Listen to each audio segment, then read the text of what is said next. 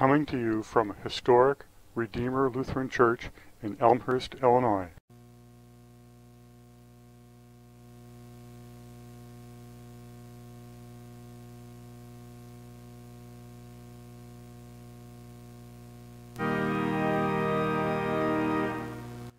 In the name of the Father, and of the Son, and of the Holy Spirit.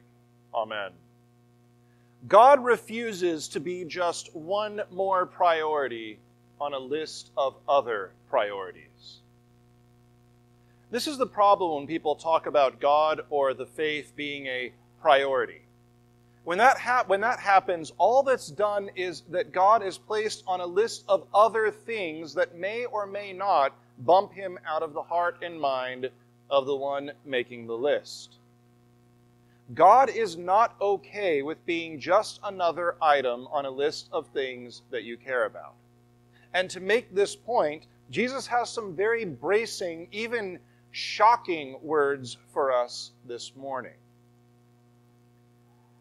Jesus said to those who were accompanying him on his way to Jerusalem, "If anyone comes to me and does not hate his own father and mother and children and brothers and sisters, and yes, even his own life, he cannot be my disciple."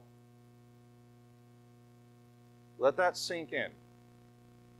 Every sharp edge, every jagged corner of those words. Don't resist it. Don't look for ways around it. Let these words unfold. This is a hard saying from Jesus, and we do injustice to the words of our Lord if the first thing that we do is to look for a way out from under their weight, a way out from realizing their importance. Now, as we turn our minds and hearts to consider these words from our Lord, we have to ask ourselves, what does Jesus mean by the word hate here? If anyone comes to me and does not hate his own father and mother and wife and children and brothers and sisters, yes, and even his own life, he cannot be my disciple. Now, the word hate is so widely misused in our society. The label of hater or hate speech or even hate crime is so overly and inappropriately used that it's come to mean any and all disagreement. But in its proper use in English, hate carries a very strong meaning. It's beyond distaste or disagreement. It's more than a misunderstanding or rejection. It's not cold indifference. It means that you actively root against something or someone. It means that you want something bad to happen to the hated. So could this be what Jesus is calling those who would be his disciples to do? Now, when it comes to Scripture, we have to look into context. We have to look at the verses around a passage. We have to look at the entire book of the Bible that passage is in order to understand that verse. We have to look at all of Scripture to shed light on those passages that are difficult for us to understand. And what do we find? Well, first of all, we find that hate, as it is used in Scripture, doesn't always carry the same meaning that we have in English, whether we use it incorrectly to refer to disagreement or properly to refer to bitter loathing. If we look at a place where it's used to describe one of Jacob's wives in the book of Genesis. When the Lord saw that Leah was hated, he opened her womb. Now, Jacob didn't hate Leah, not in the sense that we think of the word. After all, he had 6 sons with her. He provided for her and their children in the wilderness, but Jacob did favor his other wife, Rachel, over Leah, to the point that any opportunity to favor her, he took. He gave Rachel's children preferential treatment.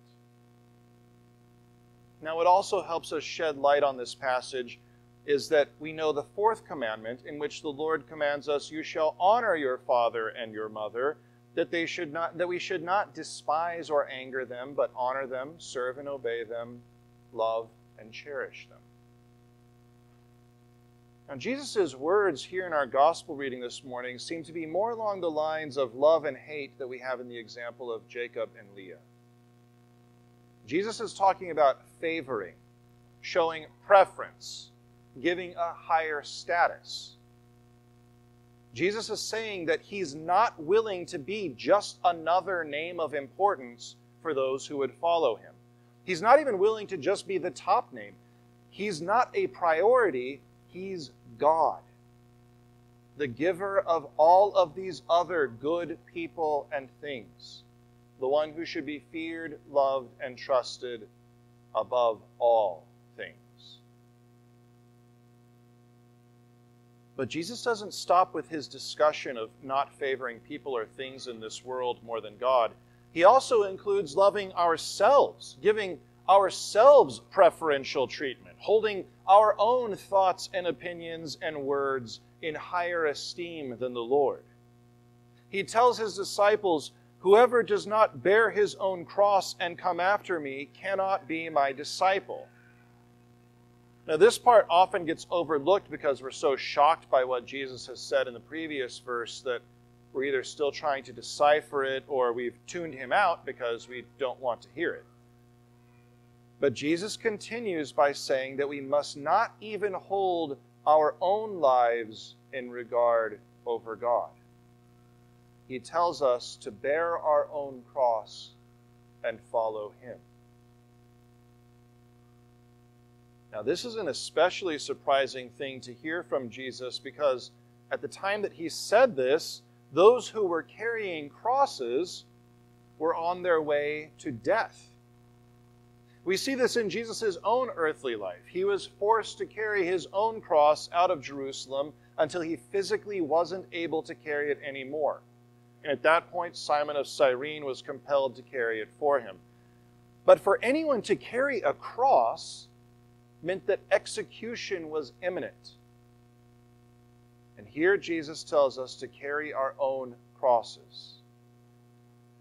He's telling us to put our own lives, our own imagined wisdom, our arrogance, our highly regarded personal opinions, our ideas about how God should be running things, we should take them and put them to death.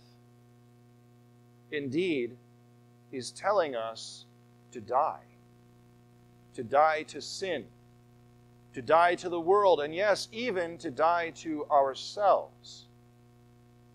When it comes to God, we can't be willing to show preferential treatment to father, mother, wife, children, brothers, sisters, or even ourselves. Now, we don't like this. This talk of dying, this language of crosses and crucifixion and being put to death is not what we want to hear God talk about. It's terrifying. It's ugly. We don't want it. We'd much rather have a God that teaches us how to be mini-gods. We want to become clean, shiny, golden little idols in the shrine of our own hearts. That's what we'd prefer. But that's not what Jesus gives us. Whoever does not bear his own cross and come after me cannot be my disciple. Now, this talk about carrying the cross is frightening to our weak, fleshly focused hearts.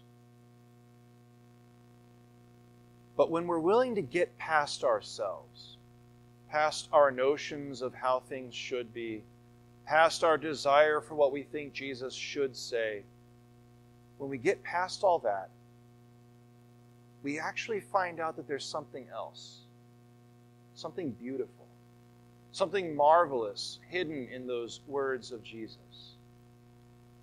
Death, dying, crosses, they all lead us somewhere else. Resurrection and eternal life. And that's the destination that Jesus is calling us to. Jesus calls us to follow him into death and resurrection. It's because of this, because what Jesus is offering us is eternal, because what he's giving us is life itself, It's because of this that we see how important it is that nothing gets between us and our Lord. Not father or mother or wife or children or brothers or sisters or, yes, even ourselves, no matter how great or beautiful these things may be on this side of eternity. If you need another way to think about it, don't think about yourself being the one that's being called to hate, but think about how much you would hate it if you were the one that stood between your loved one and God.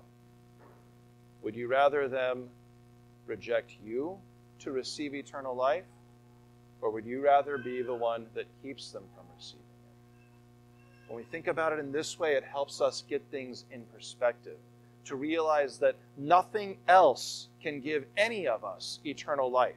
Nothing else can give us resurrection from the dead. Nothing else will be able to save us now and forever. Eternal life hinges on this one thing that we need and that Jesus has. And when we have that, when we have the promise of everlasting life and victory over the grave, what else could we possibly need? What else could hold a candle to this most gracious, most magnificent promise from God? But we still worry. We'll still line up all of our idols, all of our ideas about what should be good and right, all of our opinions, and we marshal them to march against this word from God. After all, we think, all of that eternity stuff doesn't help us here and now.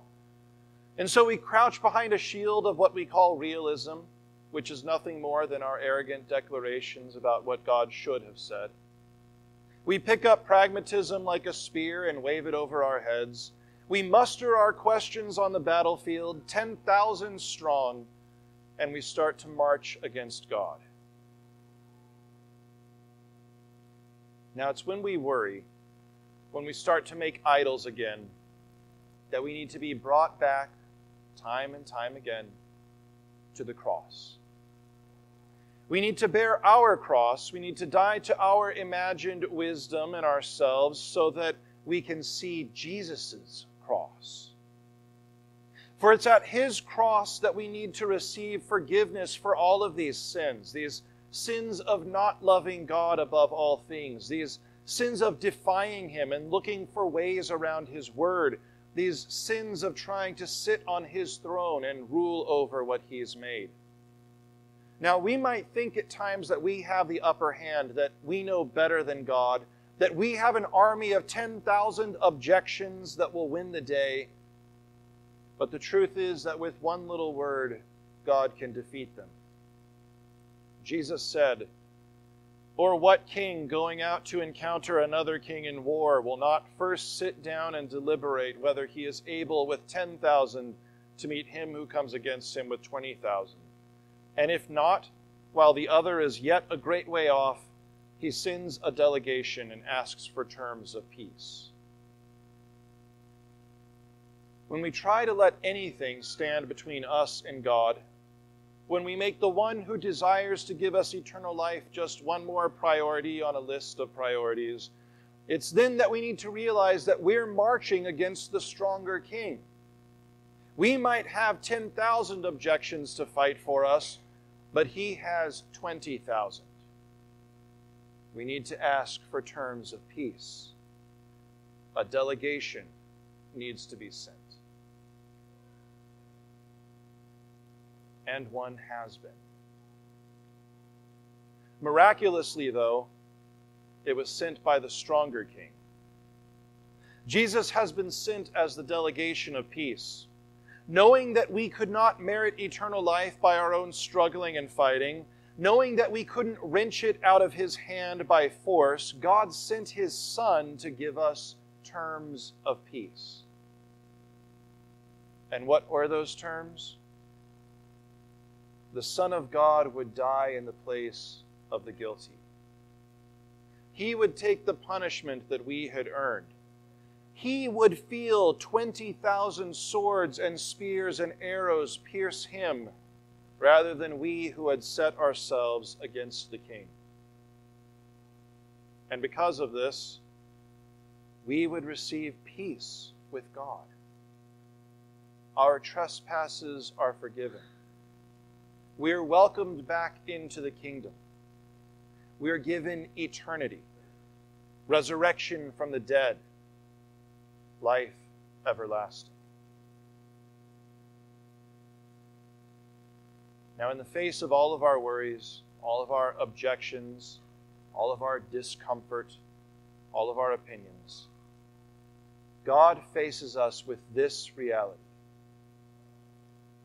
He is concerned with your eternal fate. He doesn't want you to be the laughingstock of demons whom would try to mock us for beginning our way in the faith and not being able to complete it. He doesn't want us to be obliterated by superior force. He doesn't want anything to stand in the way of forgiveness and eternal life that He has to give all of His redeemed children. He wants you to live. He wants to give you eternity with Him and all who have been forgiven and claimed by Him. He wants to pour out every good gift on us, on our fathers and mothers and wives and children and brothers and sisters, and yes, even on you, looking to Him for life and peace. He has called you to resurrection and life. He who has ears to hear, let him hear. In the name of Jesus, our Savior and resurrection. Amen.